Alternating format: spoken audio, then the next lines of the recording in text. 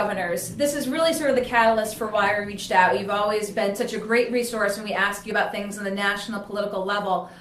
But it was something that transpired this week of a poll released about governors and governors' popularity that some news outlets picked up as a credible poll, to which you really took that to task and basically said, look, not all polls are created equal, and actually reporting some as credible when they're not may do more of a disservice to citizens and voters than not. So kind of go into that a little bit with us, Jennifer, if you will. You see these all the time, but you know, as you said, we didn't report on it here. We've gotten the feedback about this poll. Again, this is popularity, approval ratings for governors. Why did this not pass muster? Well, there are a couple of reasons it doesn't pass muster, and just so we know what poll we're talking about, it was conducted by a group called Morning Consult. So there are two reasons I don't love this poll. One, it is an internet-only poll, which means that you take it online. You're contacted and you answer it online. And while it is an up-and-coming methodology, it is yet to be a scientifically proven methodology. You know, it's not embraced by a group called APOR, which is an organization of pollsters. It just needs to be tested. Okay. So what some groups are doing really is mixing it into their methodology. They'll do half by phone, some on the internet. But my biggest problem with this poll is that it's in the field for 3 months. So the survey dates were from the beginning of January through the end of March. What polls are really supposed to be are snapshots in time. Yes. I think just, for example, watching this presidential administration, things can change a lot in over the course of 3 months. So I'm really not sure that it is a fair representation of anybody's approval ratings. And what do you have to say? We talked about this, and you questioned the role of media. And we know, especially here in Rhode Island, there is a dearth of polling data. You know, folks do want to know, especially politics being the way it is here. You know, we do hot or not every week, not scientific, but folks want to know, you know, how their elected officials are faring from an approval standpoint. So what is your take when media takes these types of polls and gives them to the citizens and the voters as sort of being gospel, with, again, not bringing into those facts that you just mentioned? Right. Well, I do think it's a disservice because, you know, I think for voters, they believe all polls are somewhat equal. And I can't blame them for that. You know, nobody really wants to become an expert on political opinion research, but yes. The problem is that polling has gotten very expensive, right? Especially telephone polls, getting a representative sample has become expensive because it's harder to do, mostly because people hang up on pollsters. You know, the sort of advent of caller ID, of cell phones, which has upped the price. So people outside of the political parties and political campaigns really can't afford good, solid polling, so you kind of get what you get. In 2016, polling came under a lot of criticism, but the reality is the national polls were kind of pretty close to the popular vote. It was the state polls that were horribly off. I mean, you know, Trump carried Michigan, but of the 32 public polls released in that race, not one of them had, it not only didn't have them ahead, didn't even have them close. Ugh. So, you know, as I stand here in the media, you know, we talked about this poll, I reached out, and you said you didn't even want to comment on it. But of course, politicians, if they fare well in these polls, do want to sort of capitalize off it themselves. And again, you can't fault them for wanting to do so. But again, the average voter doesn't necessarily know what that number actually means. I mean, actually, so it is a bit of a disservice to talk about this poll without, you know, 10 or 12 caveats. Yes, the political parties use it to their benefit. I know that Republicans kind of took a shot yesterday at any Democrat who was at the bottom of the pile in this poll.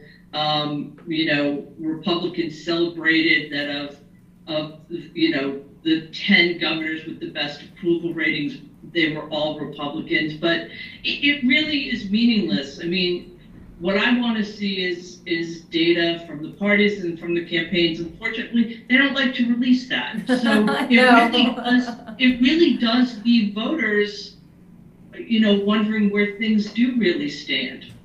And I know I mentioned to you, we talk about politicians capitalizing on it. Again, this poll was reported on here. The governor's office did speak to, again, from this data, a purported bump in approval. And I did want to talk with you again about sort of the governor at the larger level with all of the national press that she's been getting. Recently had a big piece in the New York Times that folks, talk about back here. Obviously, a lot of discussion back in 2016, whether, if Hillary had won, what her political future would be. But very much seems to be, again, even more so in the national conversation now, eyeing 2018 here, but a lot of folks talking about 2020. What's your sense of the role of Governor Raimondo? I mean, does this sort of groundswell appear to be having any true traction on the national level? Well, I think that when you talk about that, you need to remember a couple of things. One, of the 50 governors, there are only 16 Democrats. It's a small field. They're kind of really behind the ball here. As long as there are only 2 Democratic women governors, Raimondo and Governor Kate Brown of Oregon. So, that makes for good press to be sort of a young Democratic female governor who came out of business. I mean, that's almost a unicorn. they're just very rare. And so I think that makes her, good print and good copy. And so that's a lot of what you're seeing. What does that mean for 2020? Who knows? But one of the reasons I think that her name may come up is right now, the Democrats are kind of a party without a real leader, without a big national figure. Now that, Clinton has stepped aside, Biden has stepped aside, Obama doesn't have that role anymore. So there's a bit of a void that people are trying to fill. My least favorite question is to produce a list of possible candidates for just so you know, Martin O'Malley will be in New Hampshire shortly. So that you can tell us. Yeah, but it's it's kind of a long and dirty list right now.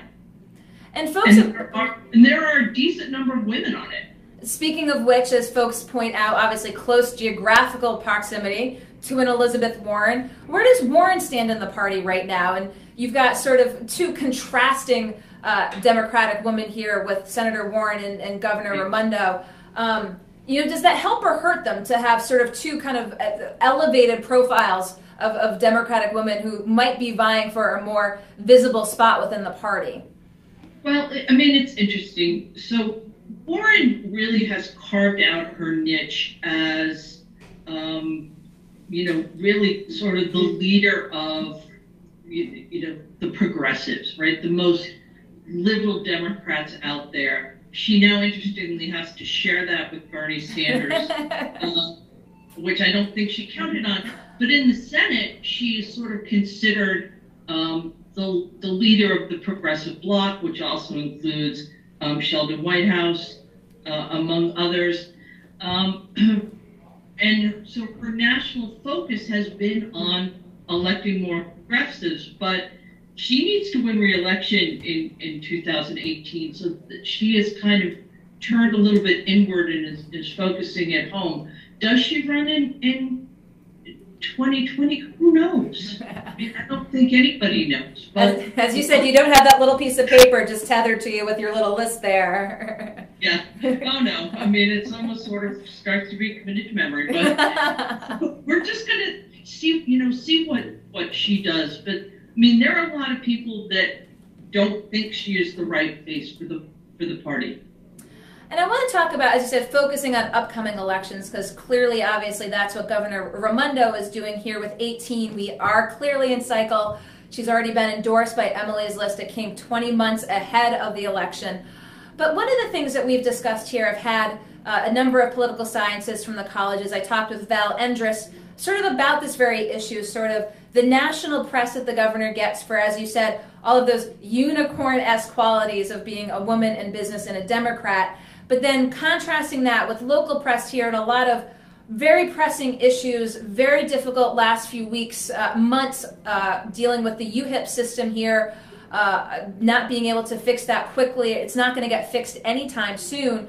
So what, in your vantage point, happens then to the average Rhode Island voter who sees sort of the glowing national press about things she's looking to accomplish here and getting the wheels in motion, and then here sort of seeing where the rubber meets the road and some kind of major difficulties and some trying times for the governor's office? How do you rectify the two?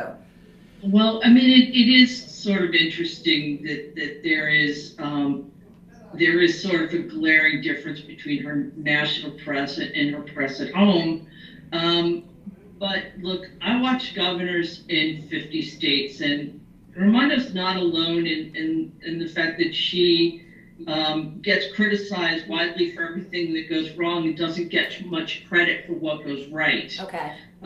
There's also going to be a portion of the electorate who are always going to be Raimondo haters. They will never forgive her for pension reform. And that, you sort of have to accept that. But when you have a more national view, and I look what's going on in Illinois, and knowing, that could have been Rhode Island's future, had there not been pension reform, at the end of the day, the state is better off, but there will people who will never accept that.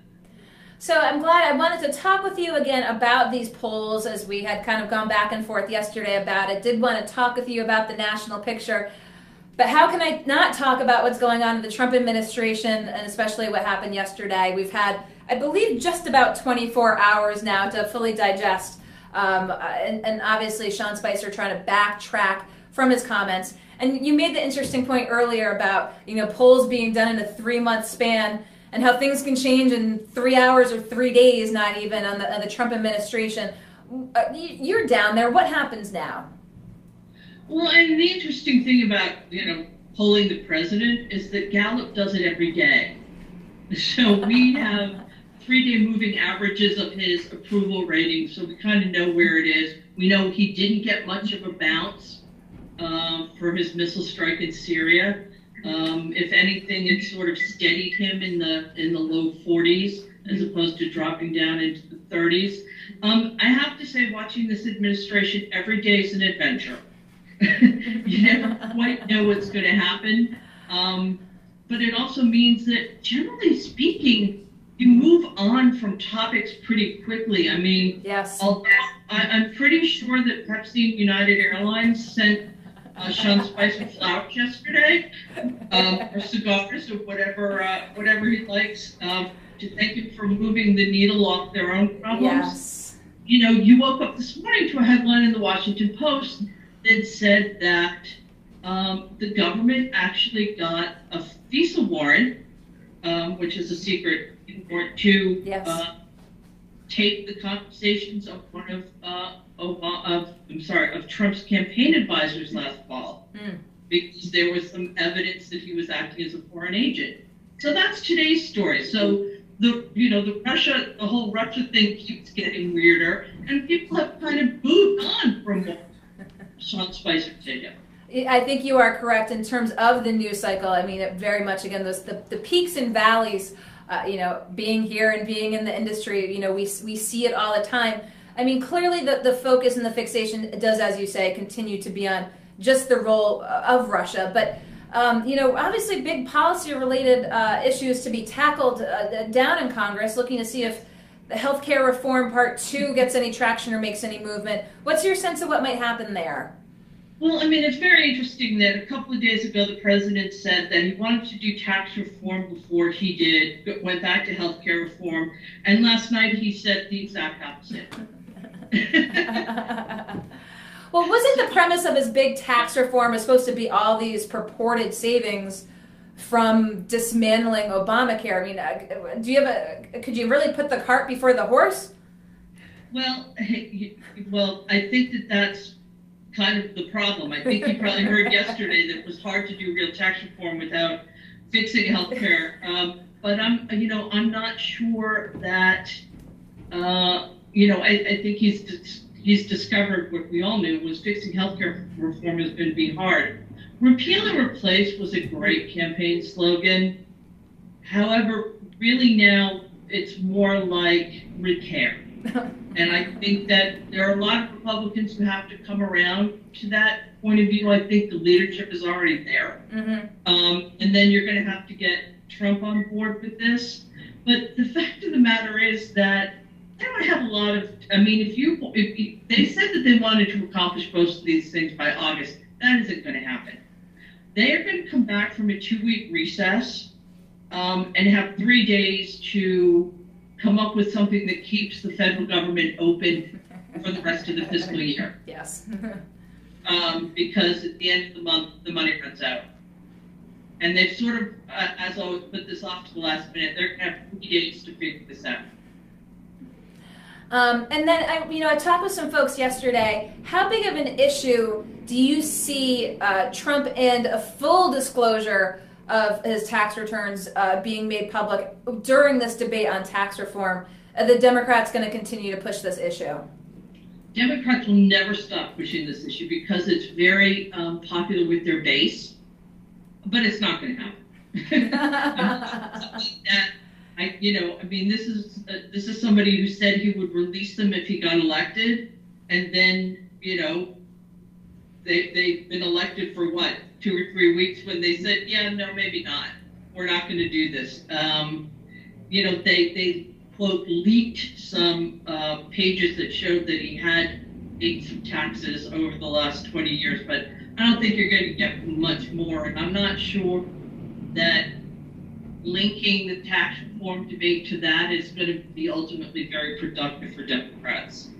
Well, again, we're keeping a close eye on all things happening down in D.C., and I do appreciate your Skyping in today as we helped set you up here for this Skype opportunity. Just to let folks know, again, outside in a broader perspective, when they hear things such as these poll numbers, which we went back and forth about, and again, I keep going back to appreciate your coming in to explain to folks things to look at. All polls aren't created equal, and to really what to qualify what makes a good poll or not. I really, breaking it down was very helpful, and I hope viewers got a sense of a little bit more again after getting this piece of information here.